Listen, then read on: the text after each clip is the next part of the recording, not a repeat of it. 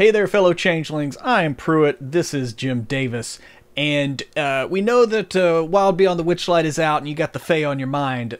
So we're going to walk you through some of our favorite DM's Guild Fey supplements on today's WebDM.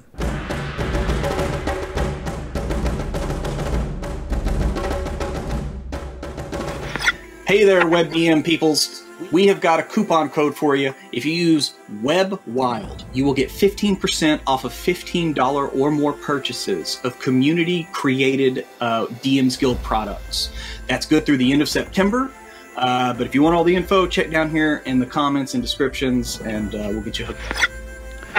All right, Jim. We got ourselves another DM's Guild sponsored show here, and today we're going to be taking a dip into the Feywild. Jim, what'd you think, kind of just perusing through the options there? Yeah. There's a lot of really cool stuff on the DM's Guild for the Feywild, and like because there's not a whole lot of like official D&D material on the Feywild, there's really just like a couple of 4th edition supplements and information in the 5e DMG until Wild Beyond the Witchlight comes out.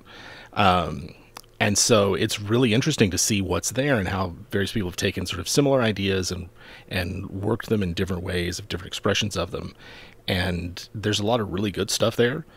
We have omitted any monster manual or monster supplement type products from our recommendation, if only because we're not sure what monsters are going to come out in the new Wizards of the Coast supplement, and wanted to focus more on like player options, DM tools this go around. So there's a ton of stuff, and I think it'll be good supplemental material for those DMs that want to run a game set in the Feywild and want to have something that's like maybe going to fill in gaps of what the official material has, or to offer more for their players as they navigate this world of, you know, strange customs and whimsical creatures and all that fun stuff. Yeah. So where are we going to start here? What's our first option for these for our listeners? Yeah. The first option, our first recommendation, is Dramatis Personae Archfey Patrons. And this is a supplement by Andres Lilo, a.k.a. Azazel Olbrinter. Hope I got that right. And I really love this one. Right, exactly.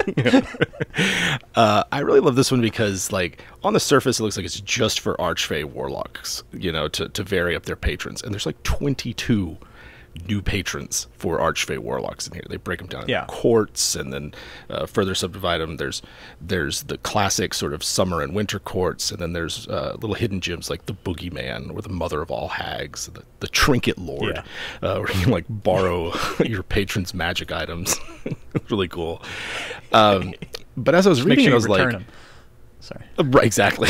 Right. Yeah, I don't want to catch those late fees.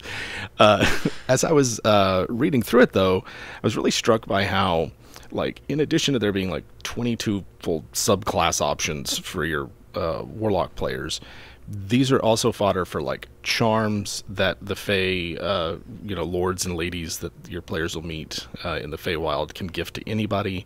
Their abilities you can add onto monsters. You can give them, via the Eldritch Initiate feat, various invocations and spells that are otherwise just for Warlocks that are found here. So what I found is like a really treasure trove of abilities that are meant to be used by players. And so you can give them these even though they don't necessarily have a Warlock class level with the Archfey patron selected. You have that flexibility. And, you know, just I love a resource like that where I can take these things apart and refit them to something else. In that sense, I found it really, really valuable. Yeah, no, and like you said, there's a couple of these patrons that are really, really fun. I really like the Maiden of the Moon, the whole idea of like the Moon Huntress kind of build, and dealing with like frightening your enemies and hunting them down like any good predator would. But just the mystique of some of these patrons, like you're saying, like the Boogeyman, just like reading through that, it's just kind of like, yeah, that's that. If you want to be a real creeper, but you know, the creeper for your team, like, for your team. Exactly. I've played that character before, certainly. Yeah, different expression, but I like. Yeah, I'm the boogeyman for my team.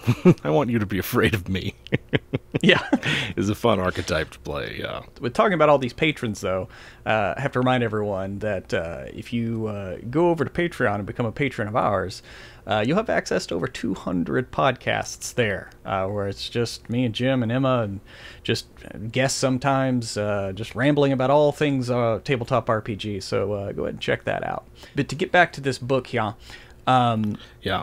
what I like also about it is just the snippets of lore that you get here and there. You know, because fairy tales are something that, you know, have been in our literary history since the beginning, right? Like since we started writing. Yeah. But walk us through some of that. Yeah, I really enjoy the way that they have the lore sort of broken up into little segments and chunks. It's very bite-sized. It's not overwhelming. It's really just enough of what you need to like get an understanding on who the patron is and like how you can portray them. And in that sense, it really does have a mirror quality to fairy tales, where it's like not everything's exhaustively explained or the relationships completely mapped out. It's left kind of fuzzy and fluid in a way that I really enjoy, and at the same time clearly has a distinct take on the lore. And in that sense, if you're sort of floundering on what do I do with fairies, how do I present them, this will give you enough to chew on without drowning you in detail, which I really appreciate. Yeah, because not everybody's going to have the Sea Lords as their patrons, so they'd have to worry about Certainly not, yeah. But like you were saying, also with the spells, though, the fact that they also have spells for other classes, other than just warlock, like they have, you know, like disarm for paladins, which it's an interesting spell, depending on how honor bound your paladin is about their combat. Right. Yeah. Yeah. But the other thing to me that we want to touch on here is the art in this book. It's very atypical for a 5e product.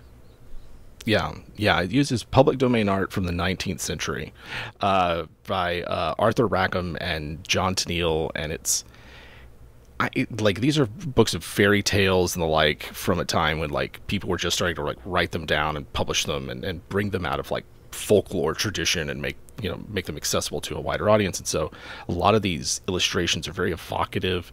It's a completely different style than like modern fantasy art, and so it has like an old-time antiquated fairy tale quality to it, in addition to just being like good art. Like it's just, you know, I really like it. I like the use of public domain art, especially from the 19th century, because there's just a lot of really good stuff that is freely available and evocative, and really carries with it a sense of like otherworldliness because it's old. You know, that's really, to me, that's really not much more to it than that. Yeah. Like when you see the art of the little goblin peeking through the door at the baby, like yeah, exactly. No, I know what happens next. Like, I know what happens next. I've heard this one. Call the adventurers. Yep. And also the fact that you can have the Mad Hatter as your patron is another. Like I don't know. Plus. It just that really stuck out to me. Like, yeah, why wouldn't you? You know. Why not? Alice didn't go chase him in there for nothing. All right. So, speaking of random encounters, let's move on to our next book here, which is Feywild Encounters. It's a random encounters table by Duncan Thomson. What's the biggest thing that? What's the thing that you know? Everybody here knows how much we love our random tables. So you know. Yeah. But what's something about this? The first thing that kind of stuck out to you, Jim? I mean, the first thing that stuck out to me is like this is the sort of thing I would expect to be included in in an official supplement for any region or zone or whatever. It's like baseline tables, locations, non-combat, all kinds of stuff. And 5th edition has been hit or miss as to whether it includes. Sometimes it has those sort of like basic tools for sandbox play and improv type games, and other times they're left out or not enough. And so like I don't know yet what's going to be in the official Feywild supplement. I hope we'll buy next week, but what I'd hope is that there's something like this. This product, though, Random Encounters, or sorry, Feywild Encounters, is superb. Like I rolled up some Random Encounters with it, like immediately. You know, the fact that it gives you a creature, a setting for that encounter that really captures the spirit of the Feywild, and then like different items that could be there, from just like trinkets and things to actual like powerful magic items. It's got all sorts of stuff that that I really love in a small package, easy to use. And when it comes to like the encounter tables themselves, the fact that there are multiple ways to roll on them, that they've arranged that they've arranged the tables so that you could roll a d20, or you could roll a d8 plus a d12, or 2d10, or 3d6, and like each one that you choose, the way that they are arranged is meant to accommodate that. And so like if you want the wildest results possible, all things on the table equal, you roll a d20. But then if you start rolling a d8 and a d12, or 3d6 or 2d10, like the order of entries is such that it produces these different results. It's like, yeah, I don't want a hag to like a night hag to show up for my first level party. Then you just don't roll a d10. You roll one of the arrangements that's never going to roll a 1, or sorry, a d20. So this is all outlined in like a paragraph at the beginning, so it's very accessible, very easy to use. And like I said, the encounters that I rolled up with it were like, this is great. Like I would just need this in some cases to prep for and run a game in the Feywild. It's that useful. Yeah, loved it. Yeah, and also including beasts from Boles and Mordenkainen's Tome of Foes, and actually marking those on the tables so that you know where to find them is to me immensely helpful in that. But yeah, I do agree. Right. Like, having the different swinginess of using different die types, like it makes for more interesting, you know, encounters just because of the bell curve there. Exactly, and means you get a lot of use out of those tables, based on how you use them. And then like they have that for the encounters, and then they go right and have a similar arrangement for the location tables, where they'll have like, these are like hazardous locations, baleful, I think they call them in the supplement, and then there's like wilderness locations, and then semi-civilized, and then there's details that you might have there, like is there something else there, is there something magical or just weird that's present. And so like a lot of the complaints about random encounters are that they lack context, they're just perfunctory or whatever. And once you start like, all right, it's these specific creatures in this specific place, and then it goes on and says like, this is what they're doing, and here's some complications for you. So by having activity tables and complications, as well as like what kind of loot might be there, really it's a comprehensive, you know, all you need in terms of like running adventures in the Feywild. Especially if you have the kind of game where players can kind of wonder as they choose, and you might have to make something up off the top of your head. Oh yeah, definitely. And having them just wander into an area of like what was it, a quicksand with like enticing signs, like, yeah, go this way. Yeah, this is what you want to do. Yeah, there's some nasty hazards in it. Those sorts of bitches. Yeah, and it's all presented fairly accessibly. You know, there's not a lot to have to digest at the table. You read the entry and run with it. So they're relying on things like use this spell in place of this environmental effect, things like that, which I think works for the kind of product that it is. Also, I love the traits that they have. For adding on like new monsters and things. Yeah, that and Feywild Crossings. Just to spice things up, yeah. And like to loop it all back together, there are supplemental tables in the back of it for like, okay, once you've like used these tables a whole bunch, here's extras that you can then get some mileage out of. If your players are tired of fighting displacer beasts and dryads and you know, things like that, then what about a planar visitor or some humanoids on their mounts as they're, you know, hunting through the Feywild or something? Like it really is comprehensive, and to me, it's one of those products where if you've never played in a style of game where you've embraced the emergent aspect of it, like I don't know what's going to happen as a DM, I'm going to be surprised today.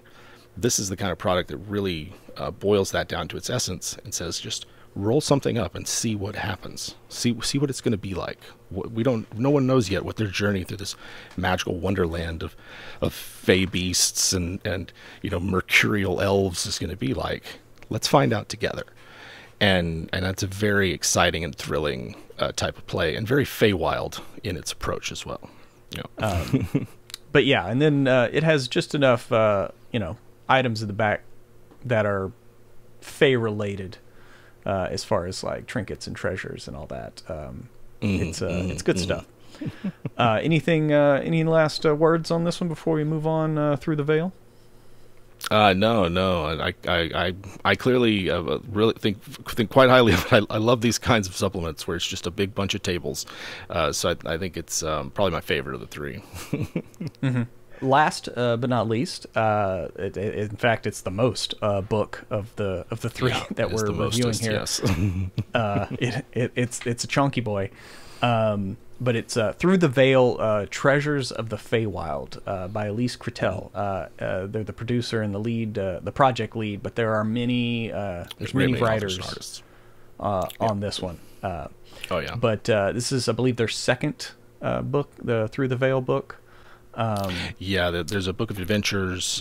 This one is more like just not just magic items, but like adventuring gear, consumables, things like that. And it's one of those big collaborative projects that you see on the DMs Guild, and I like seeing these because I both like recognize names in the author that I know through people through WebDM. Keith Mon is a contributor to it, others, but what I also like is discovering new talent, new designers, and new people who are out there that like, oh, I wasn't aware that you were making this cool stuff.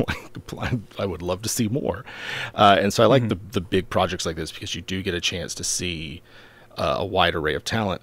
My one desire that I wish for these is that the authors were attributed in next to their content that they contributed, so that we'd be able to tell, like, oh, this is so-and-so's magic item or whatever. But that it's hardly a mark against Treasures of the Feywild, because this thing is like stuffed with magic items and loot and gear, and like it's a way of expressing the magicalness of the Feywild in something that's really concrete, because you're giving these things to players.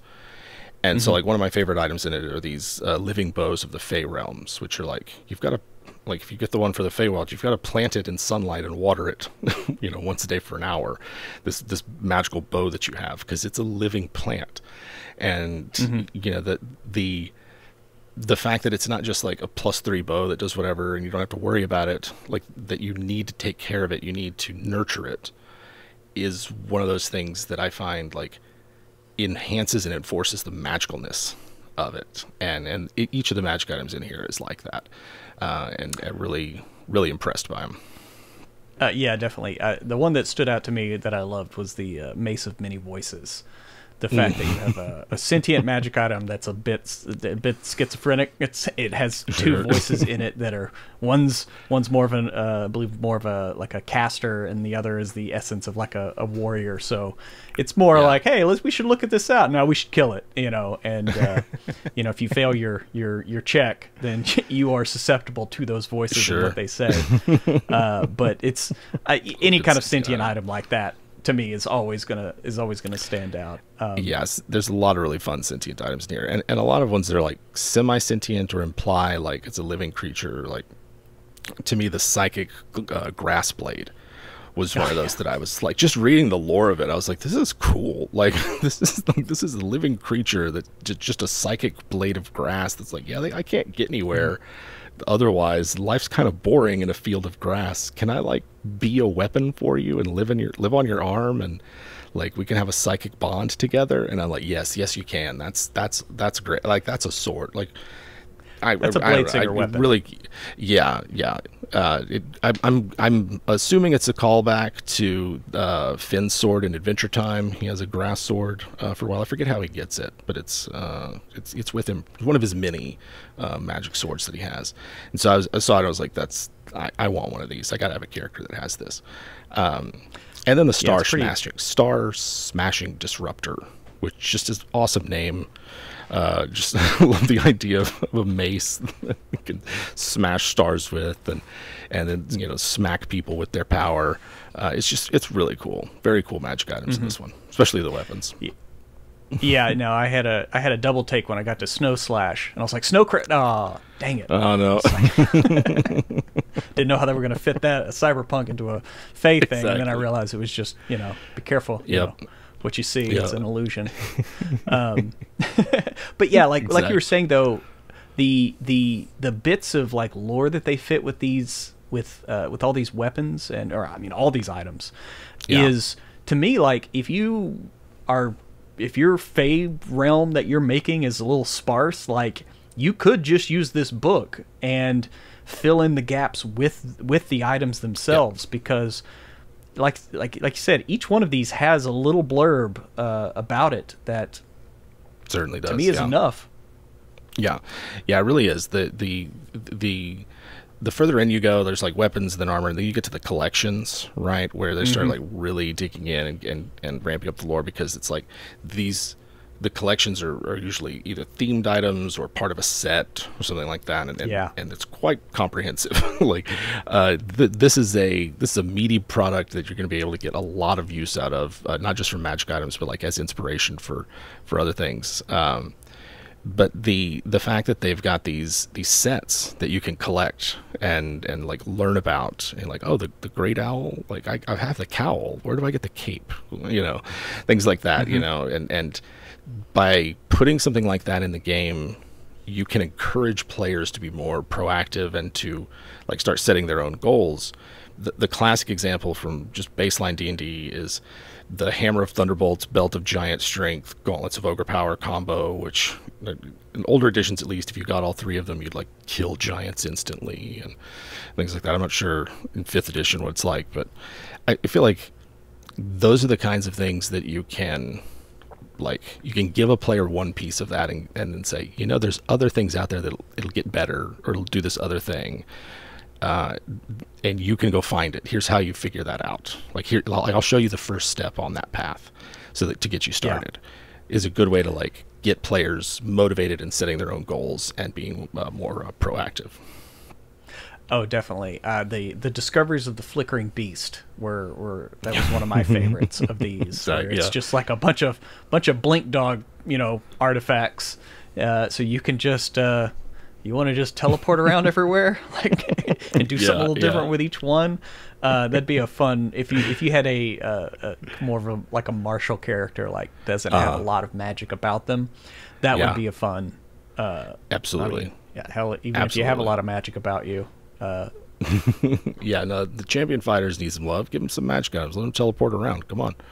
I could be surprised what kind of hurt they can lay down on folks. But like, to me, moving beyond like the weapons and the big ones, because so far we've talked about like the legendary items and the very rare whatever, but like there's a lot of common items, like starting with oddities of the fairy folk and then moving on to adventuring gear and consumables that are like, these are like everyday. It looks like fairy wine and pixie dust and basilisk potions, and like there's all of these little things that I think are equally important for building up a sense of place about a magical location, because like you can just give one or two of them to the players, like, oh, this is a gift from a fairy, or you find something like this, or it's a party favor for attending the Eladrin masquerade or something like that, and they can take it with them. It becomes something that maybe someone else in the Feywild is desirous of. They can use as a bargaining chip. Like, I think they're just fun and interesting, and like, especially the adventuring gear. There's a lot of stuff in there. Like, I know we said it before, there's a lot of stuff in the book. Plenty of inspirational material and stuff your players will like. Well, I mean, and like you said, like, I mean, what was it? The fairy butter. Like, if you use fairy butter, like, while cooking or whatever, and you eat it, like, the next time you drop to 0, you're automatically stabilized. Like, interesting little items like that. Where it's just like, we're not in combat right now. We're just making toast in the, at second breakfast. But it's still going to help you because you're going to encounter something later. Like, that's the kind of stuff that just kind of, it gives more life to the world. And not only that, I love the druid soap. The different soaps that druids use to bathe themselves in the smells of nature, and each one gives you a slightly different thing. Right. Or if you don't have enough stuff in your knapsack, if you need fairy lip balm, there's many flavors, and each one gives you a little bit of bonus to one thing or another. Yeah, there's a lot of very interesting stuff, and because they're like more accessible, they, to me, really can build up the sense of magic about a place. You know, that this is different, and that's really where it's valuable to me. Yeah. Most definitely. And when it comes to a little bit something extra there at the end, you know, we already talked about it with the last book, but it's got some random tables at the back. Yes, I can't stand picking treasure as a DM. It just like I can't stand it. And honestly, I find that campaigns go more smoothly when there's a lot of random treasure generation. Players can just pick and choose what they like and find different ways to use things. And the difference is that like outside of the DMG, there's very rarely a time when you can just like get the extra stuff plus what's in the DMG with your random tables. And they went through the hard work of integrating everything that's in this book with Fey-themed magic items from the DMG, and then arranging it according to the A through I magic tables, so that when you use the DMG's procedures for randomly generating treasure and you substitute in these tables, it's going to incorporate the new stuff and the Feywild themed old stuff, and I find that really handy. Like that's just one of those things that I'm like, I look and I see it's like that probably was a real slog. This is not the fun part of creating D&D content, of like tapping into your imagination for the lore and everything. It's like just make these tables, and so much respect and appreciation for that, and the indices and weapons and armor by rarity. Those are the kinds of things that you miss them when they're not there, and I appreciate them when I see them. So yeah, kudos. All right, so there you go. There's 3 options for you. Check them out at DM's Guild if you dare, and we'll see you next week. Until then, make sure you hit like, subscribe, hit that bell for notifications, and to help out the the YouTube algorithm as it is the patron that we are all beholden to. Our patron. Yes. So anyway, have a good week. We'll see you next week.